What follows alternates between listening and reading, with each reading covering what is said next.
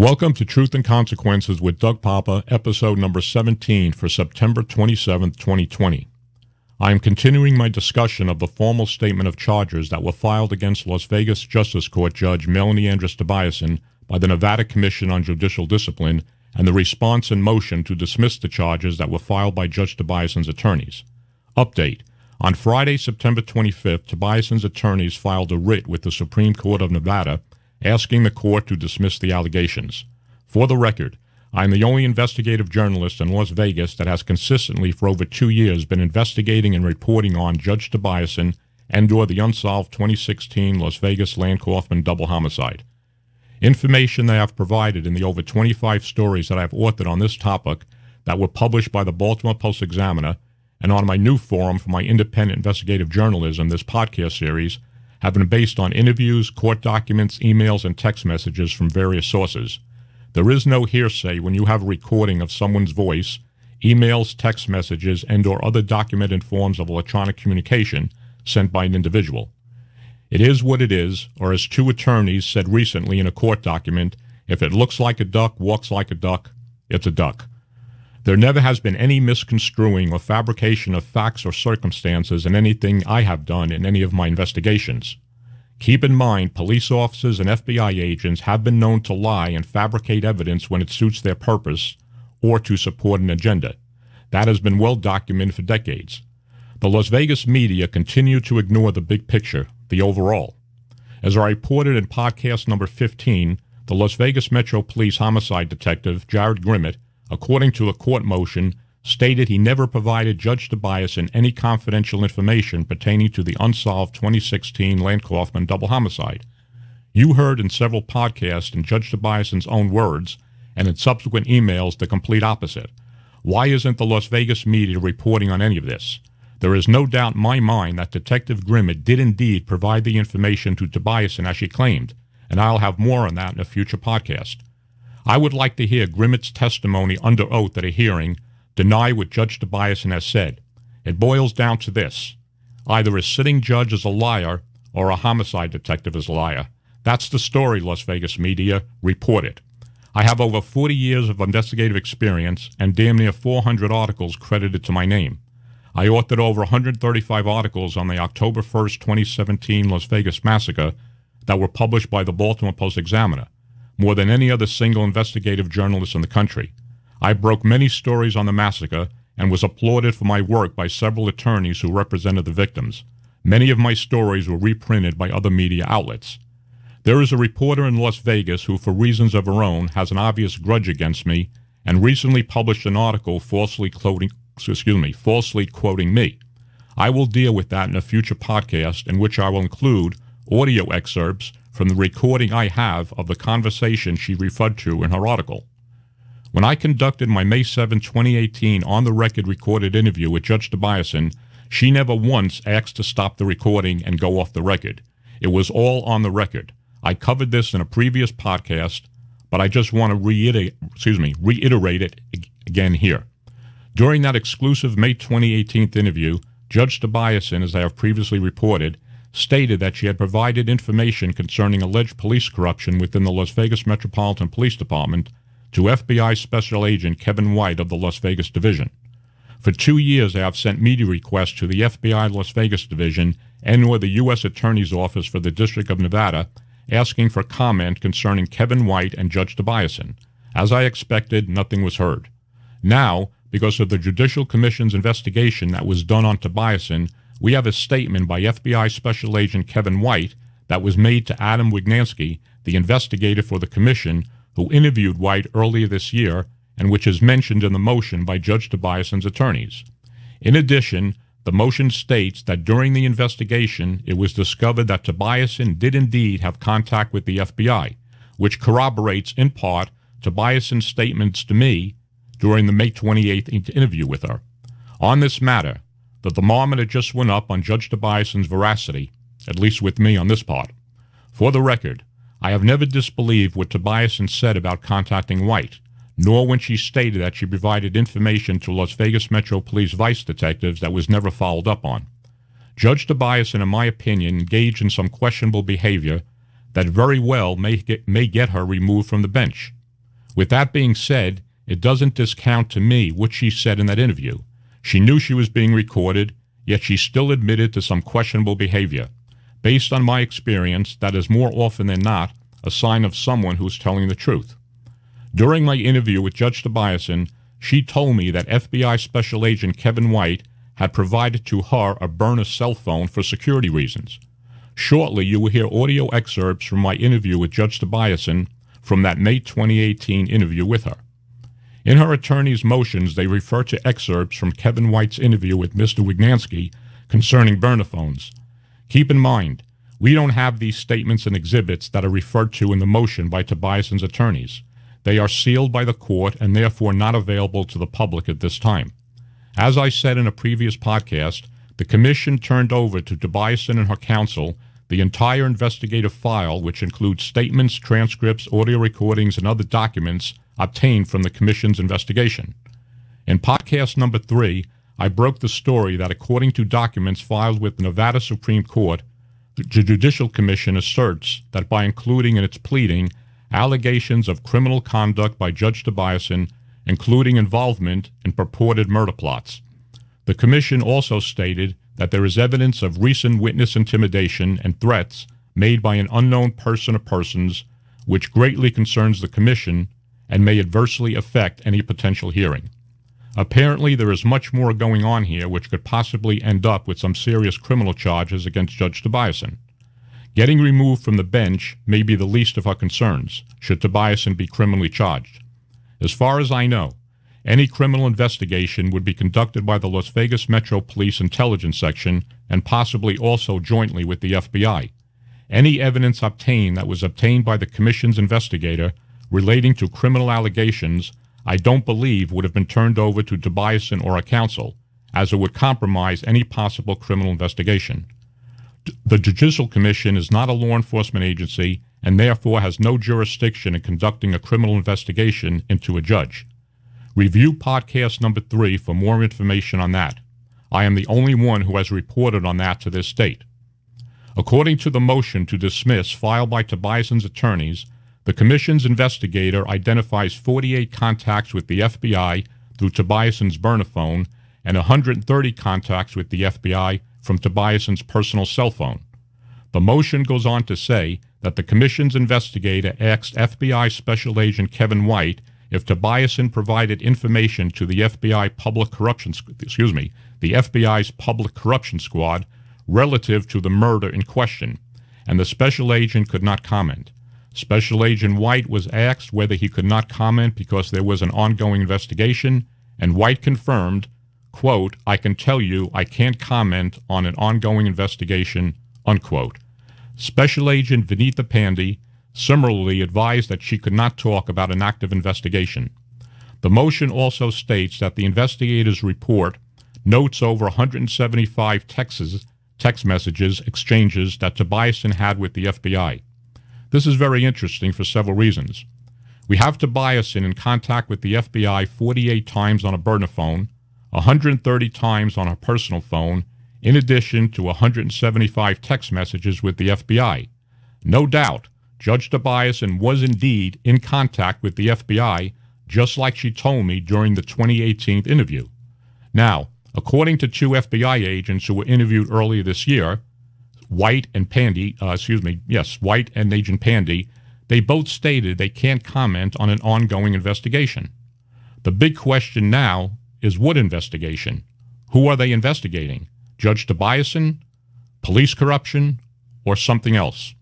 Now is a good time to play the audio excerpts from my interview with Judge Tobiasson. Just to note a few things to get into context.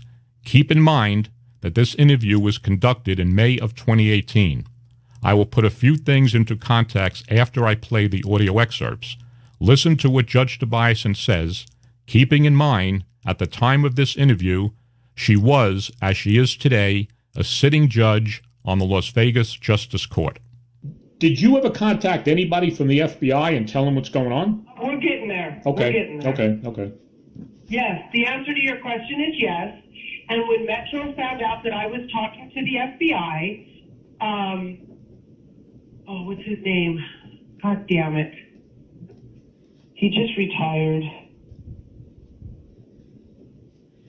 hold on.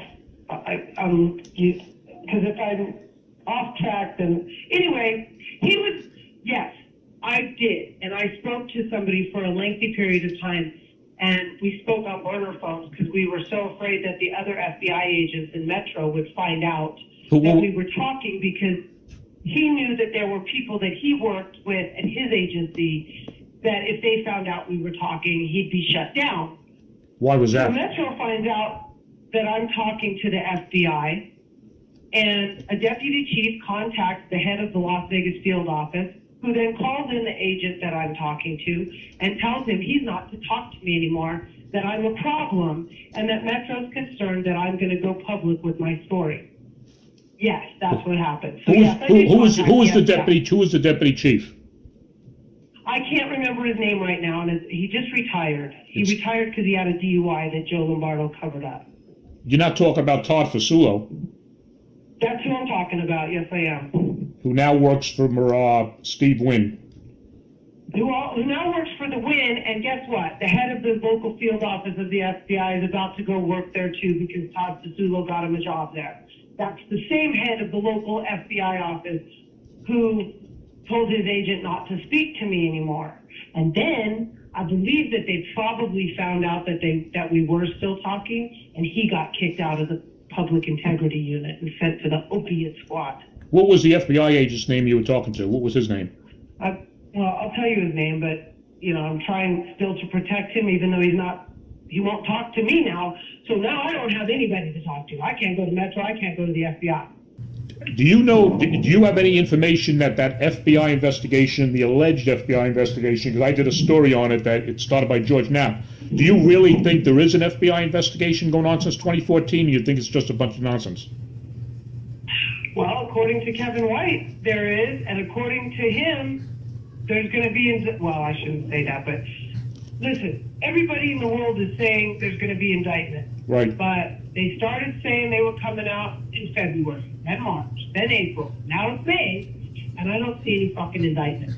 And everybody keeps saying, don't worry. Once the indictments come out, you're going to be okay. You'll be safe. I go, I should be safe now. I go, but I'm not, because I can't call the police, and I can't call the FBI. I go, where the fuck do I go if something goes wrong?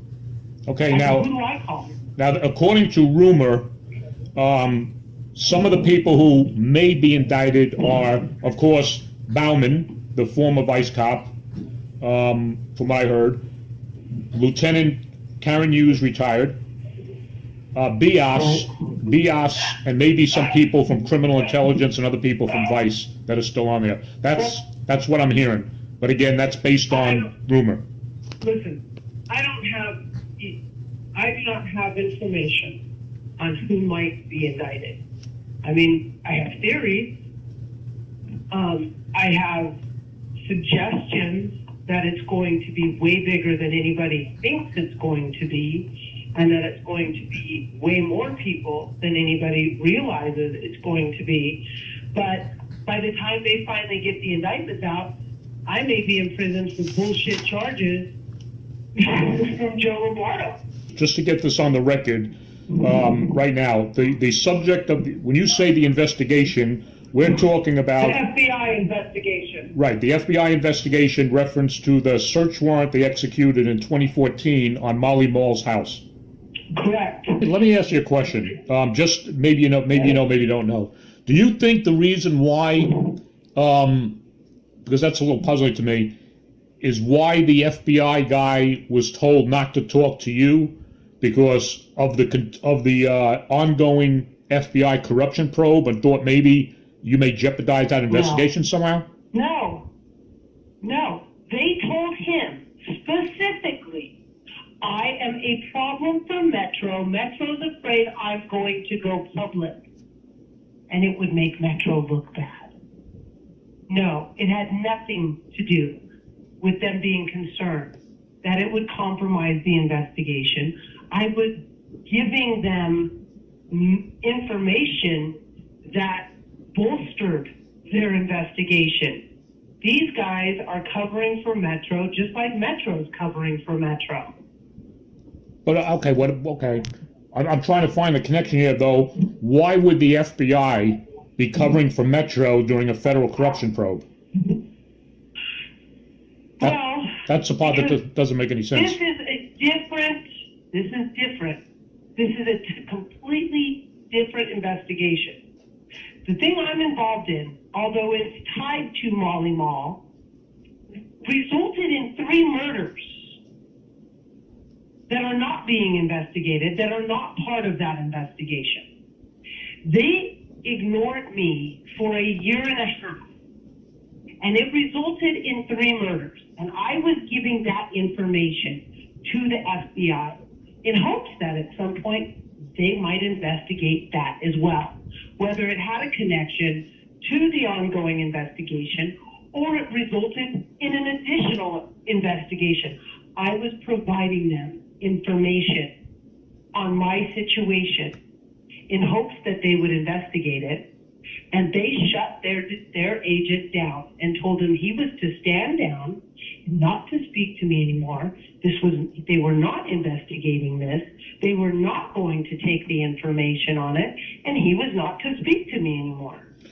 Do you think by talking to that agent, that aside from the stuff that you just told me about the murders, do you think there was an active investigation with the FBI going on Molly Mall? Yes. Okay, but they didn't want to hear anything about. They told me there was. But they didn't. Don't want. Okay. Listen, they're still protecting them. They're going to try to, listen. Bossman's gone from the department. Karen Hughes is gone from the department, albeit as should be. But there's still. Metro was able to call the. I don't care why. It doesn't matter why. Metro finds out that a judge is giving information to the FBI and is able to call the FBI and tell their agent not to get information from the judge anymore about the prostitution activities that she reported to Vice that were ignored and resulted in 3 murders. It doesn't matter why. The fact it happened is the story. Okay. Who cares what their motivation is? It's disgusting. Why would they not want me to give information to the FBI about this? Because it makes them look really fucking bad. And they know that the fact that they outed me got 2 people killed. They weren't the 2 people they were trying to get killed, me and my daughter, but it got 2 people killed.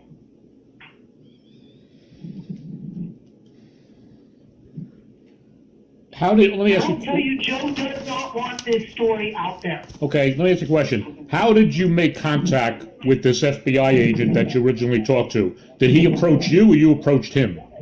I approached him, and it was the most bizarre. I had dinner with a lady who runs a group called Sesame. And it's a group that that keeps track of teachers who are accused of or convicted of having inappropriate relationships with students and then just get sent to a different jurisdiction and get their teaching licenses, kind of like priests. Right. And we had a different issue that we were dealing with. And I had dinner with her, and I tell her this story. And she says, I have a friend who's an FBI agent who works on human trafficking and political or public integrity. She goes, he probably really want to talk to you. And I said, I'll talk to him. I said, I've thought about going to the FBI for a while now. I said, but I don't know exactly how to go about doing that. And so she sent him a text, and she said, I'm having dinner with somebody who would like to talk to you. They have a story for you. And he said to her, give her my number. And that's how we made contact. Okay. I'm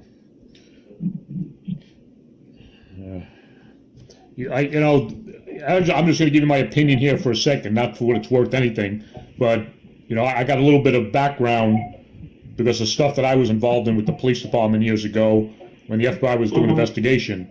Now, I'm just saying, what it sounds like to me, and I don't know, I'm just giving you my opinion here, is that the reason why that FBI agent was told to stop talking to you because of the ongoing corruption investigation the FBI's got against Metro, and they didn't want anything at that point to disrupt it. No, because you know what I'm saying. Metro does not control the FBI. That's I'm telling you. I'm telling you, they control the local office. In fact, that FBI agent said to me, if I was at any other field office in the country and a local police department called my boss and were upset about me talking to somebody, they would tell him to go get fucked. He said, this is the only field office in the entire country where the local police department can call and complain and get the agent shut up.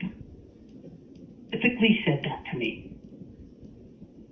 So, with all due respect, you're wrong on this one. The FBI agent personally said that he then gave me a burner phone that he bought because he didn't want one in my name. We then spoke on burner phones. And now, Joe Lombardo, one of his reasons for suggesting I'm involved in drug trafficking is because he knows I have burner phones. And I said to the attorney, I go, really? I go, let me tell you something. I never had a burner phone in my life until I talked to the FBI. I go, the only reason I've ever had a burner phone is so that Metro and the FBI wouldn't know I was talking to an FBI agent. That's why I have a burner phone. Now, 1 week after they found out I was talking to the FBI, they did a press conference where they said Shane Valentine is no longer a person of interest in this murder. That was 1 year and 3 weeks after the murder happened. And up until the minute they found out I was talking to the FBI, Shane was a suspect. The minute they found out I was talking to the FBI, they do a press conference saying he's not a suspect. The problem is they don't know that I know what evidence they have. Chances are they've destroyed it by now. Go ahead. Here's what I can tell you. They have now taken it away from the field office here. Well, that's because of what happened. That's what I was saying. This should be coming right out of headquarters. That's where the public integrity section works out of. It wasn't originally. It was being investigated here. They took it away from them because of what happened. When was that? Do you know? Them only within the last few months. And this is information I get from people who really aren't supposed to be talking to me. Right. But they tell me.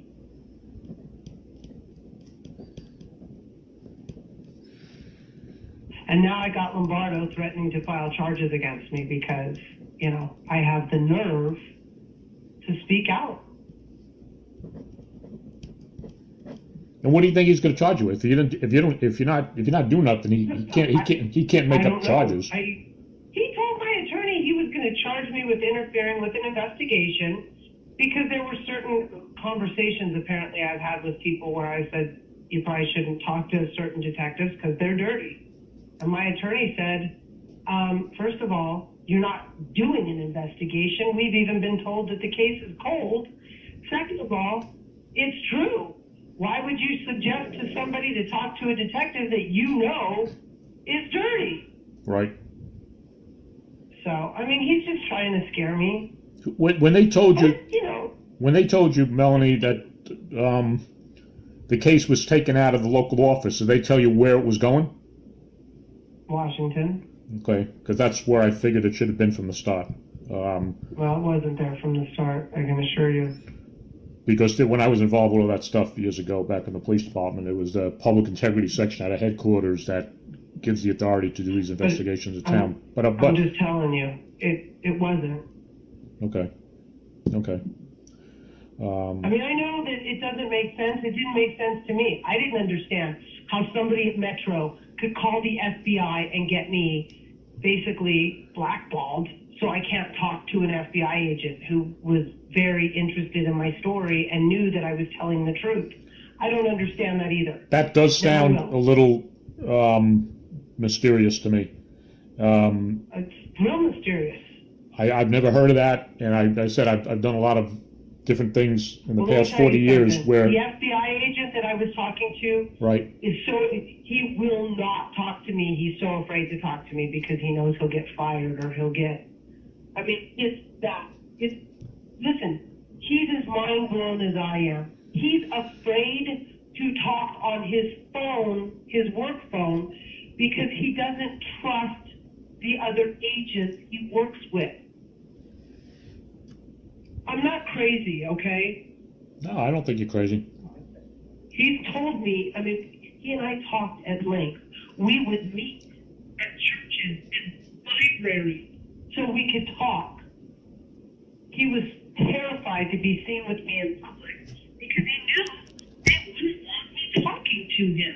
Right. Once he knew my story, he knew what would happen if they found out that we were talking. And he was right. He